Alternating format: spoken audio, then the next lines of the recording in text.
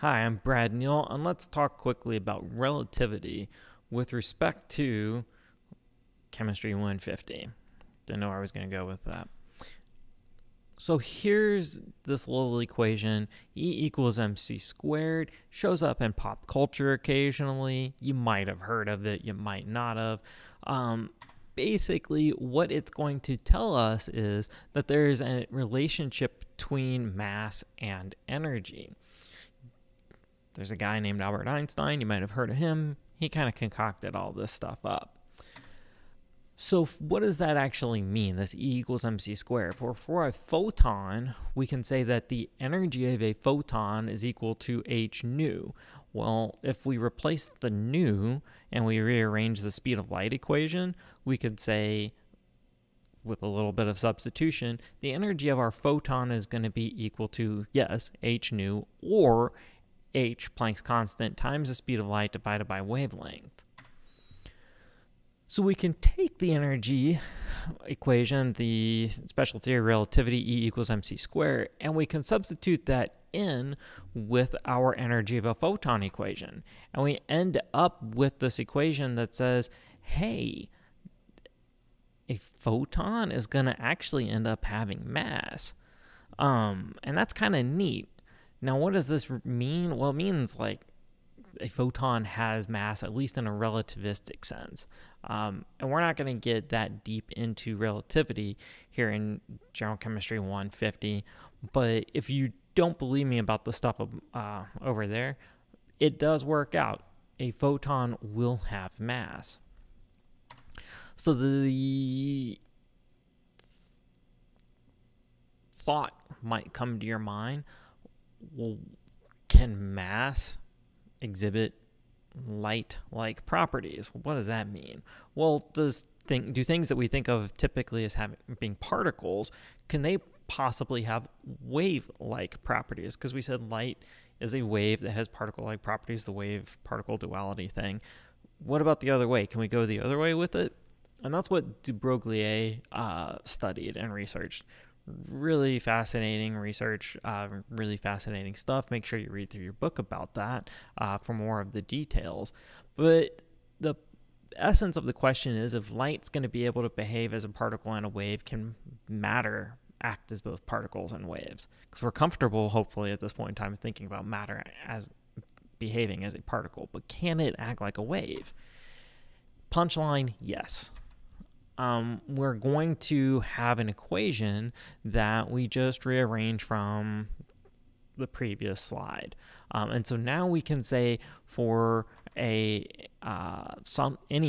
that we're measuring, we can, if it's a particle, it's going to have a wavelength.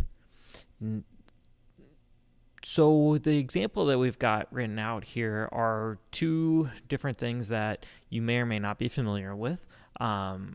An electron, which you should be familiar with in Chemistry 150, and a baseball, which you may or may not be. The question is saying, okay, here's this thing that's got mass, and here's how fast it's going. Here's this other thing that has mass. Here's how fast it's going.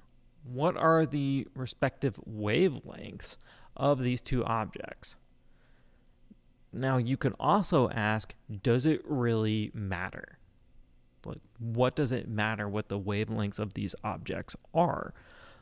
And in the case of the baseball, I'll be real honest with you, it really doesn't matter. You've never seen a baseball being thrown from the pitcher's mound to the catcher, or you've thrown a baseball from one person to another and seen it go like this.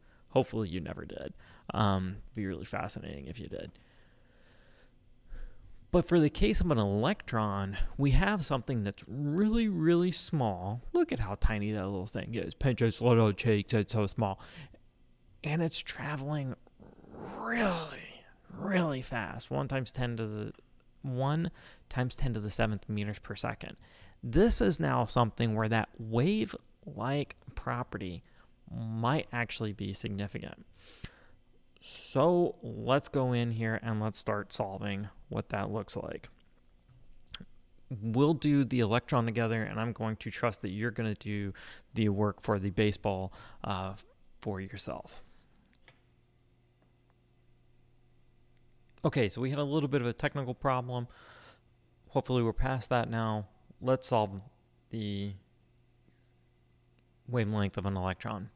We have the equation, the lambda equals hmc. So normally we think of with this that c is the speed of light. In this particular situation for the de Broglie wavelength, we are going to focus on c being our velocity of our particle.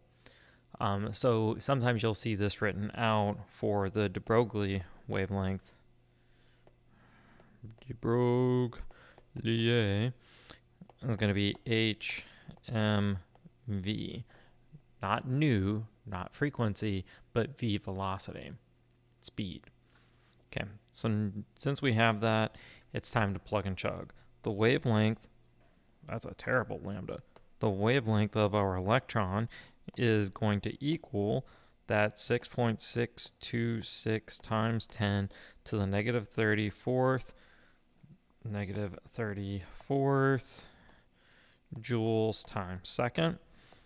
Our mass is going to be the 9.11 times 10 to the negative 31st kilograms times our velocity, which is going to be the 1.0 times 10 to the 7th meters per second.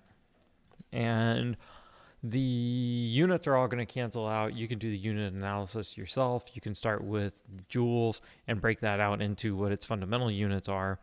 At the end of the day, we're going to end up with meters being our final unit. We can type that into our calculator, and I actually did that on a previous page, and what you should find is a number that's around the 7.27 times 10 to the negative 11th meters.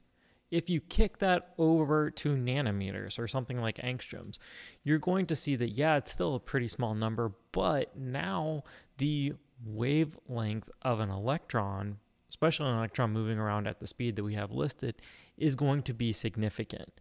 This wavelength does now indicate that the wave-like properties for an electron are going to be significant. And we're going to see that pop up when we start talking about quantum mechanical models past the Bohr model. So we're going to talk about the Bohr model, and then we're going to do some other models of the atom where this wavelength is going to be important.